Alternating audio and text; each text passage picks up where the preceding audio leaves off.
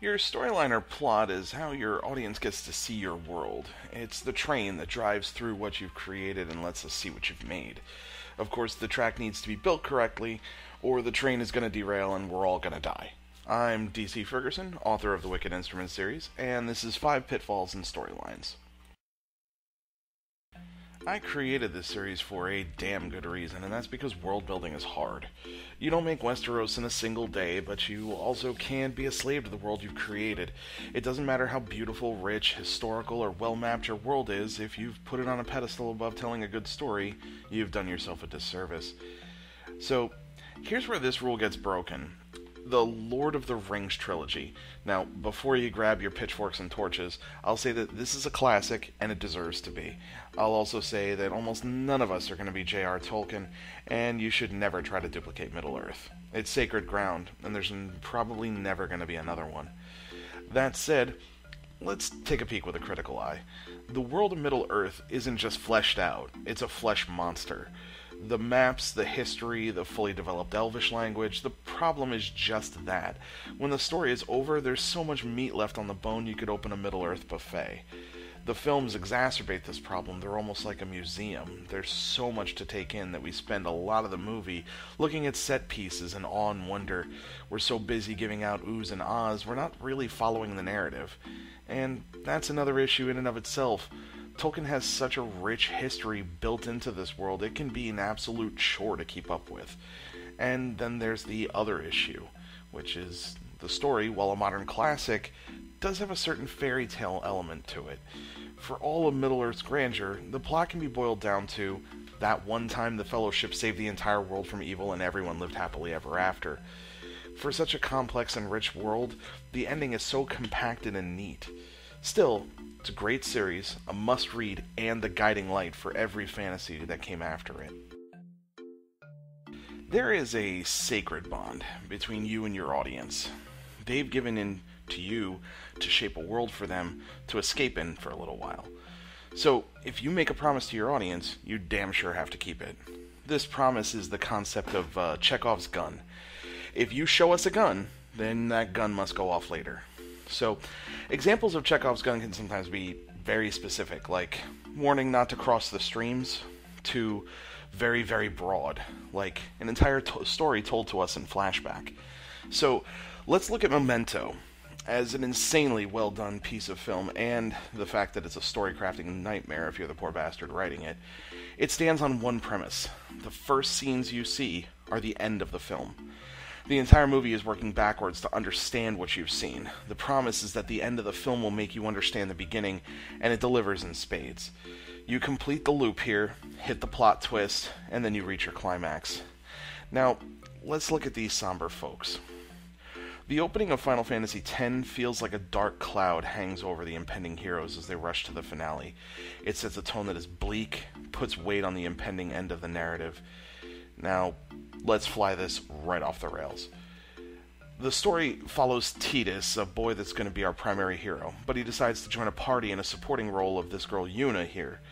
Now, if you've watched my previous video on supporting characters, you already know we just broke a rule here and made our intended protagonist a supporting character, but I digress. This beautiful summoner must make a pilgrimage across the world, gathering power in the form of eidolons, or super magic creatures. They're going to battle Sin, a giant world-swallowing monster. The twist is that every summoner chosen to do this has succeeded, but only at the cost of their life, and eventually Sin will return. So, Yuna's victory ensures her death, and this sacrifice doesn't sit well with Tidus, who is falling for her.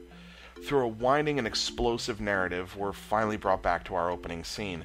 The promise has been fulfilled, and we can all sit back for that bittersweet climax. Except we can't. This Chekhov's gun suffers from premature release, and it goes off at the end of the second act, leaving an entire third act to jump through one more plot twist after one more plot twist, until the expected outcome isn't the outcome that happens at all, and the ending you're left with has absolutely nothing to do with the sacred promise that was made in the first 5 minutes of the game.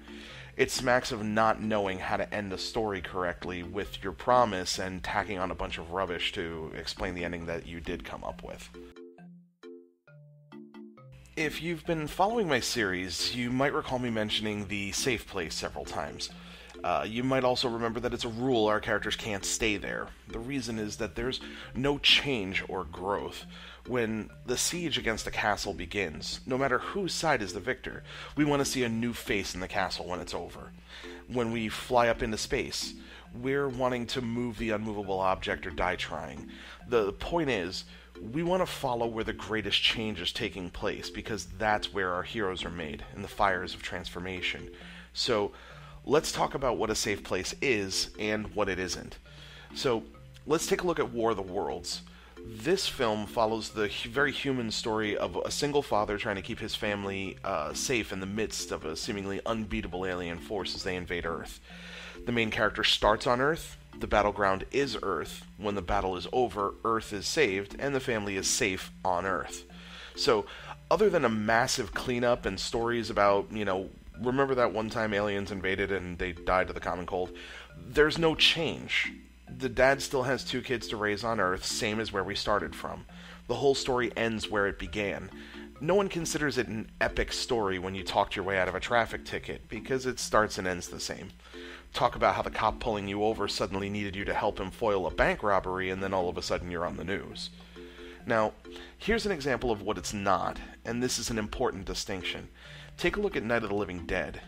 The father of the modern zombie film, George Romero, also liked making strong political statements using the zombies as a metaphor. So what's unique here is we follow a group of strangers that all take refuge in the same house, trying to survive the night as zombies close in on all sides. 90% of this film takes place inside the house while holding off the invasion. So how is this not like War of the Worlds? Well, because the zombies aren't the problem. The battleground isn't outside on the porch. It's amongst the people inside the house. War is being waged between the conflicting personalities and the motivations of the characters. And our main character, Barbara, goes from being a terrified victim to the sole survivor through courage and force of will. She undergoes all of her change inside the house. It's a study of the human condition. It's not too shabby for a low-budget B-movie, if you ask me. So, you've got your concept for a world that's the coolest, most original, and badass world ever made. The only thing is, in order for the rules of your world to work, you've got to explain it to me for 20 minutes. Or, worse yet, you understand that there's things in your world that just defy common sense and kind of sweep those under the rug. That's not to say you have to be so detailed in your world building as to prepare for every possible scenario, but if you miss the basics like food or water, chances are you need to reassess your world. The thing is that with this one, there are countless good examples of this, and some of them just absolutely fall apart under the microscope. I mean, why does the Hunger Games need to happen? What purpose does it serve? Why would the entire population of North America tune in and cheer for children murdering each other? What society would stand for this? Who was this guy that came up with the idea to go to the evil ruler of the capital and explain, hey, let's do a lottery across all of North America, randomly pluck children from their families, bring them to an expensive training facility, and then make them kill each other on television so everyone watching will be distracted and won't realize we're evil? I mean, that guy really should be fired because it's a dumb idea and it won't work.